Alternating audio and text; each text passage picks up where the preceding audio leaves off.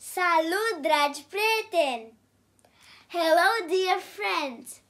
Noi avem o nouă lecție de engleză, care suntem la Unit 8 din cartea Family and Friends.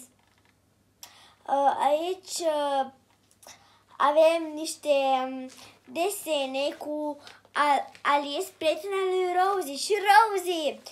Istorioara se numește What's the Time și este despre că fetele vroiau să asculte muzică, dar nu puteau pentru că tatăl lui Rosie dormea. După ce tatăl lui Rosie s-a trezit, nu puteau toți să asculte muzică, pentru că fratele lui Rosie lua cina la ora 7 și se culca. Dar mama le-a dat o propunere să asculte muzică, muzica în căști. Acum vreau să vă spun în engleză Unit 8 din cartea Family and Friends, cum v-am spus. Un unit foarte, foarte interesant. Cred că e unul meu preferat. Trebuie să trec și la unituri mai mari să văd dacă chiar e preferat, doar că îmi place. Așa, pentru clasa a doua. Deja știți. Să începem. Let's listen to music. Sorry, we can't. My dad's asleep. Asleep?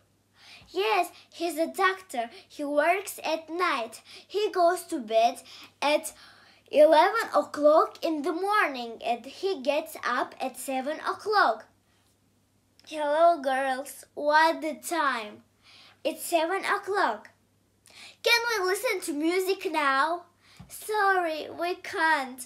My brother has dinner at 7 o'clock and then he goes to bed. Girls, you can listen to music. Put on these headphones. Thanks, Mom.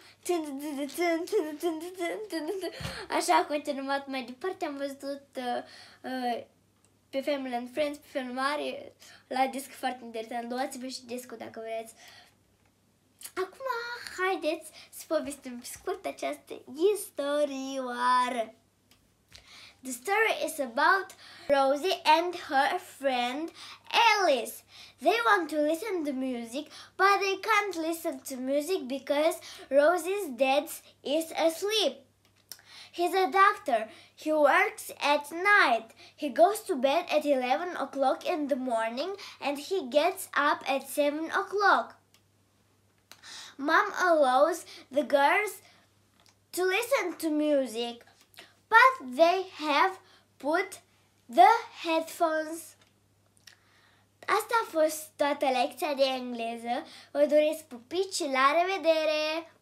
Nu uitați să puneți like și să vă abonați la canalul meu. Pa, pa!